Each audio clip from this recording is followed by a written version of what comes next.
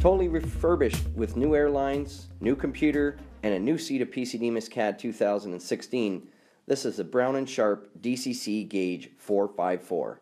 It has a measuring volume of 400 millimeters in the X, 500 millimeters in the Y, and 400 millimeters in the Z.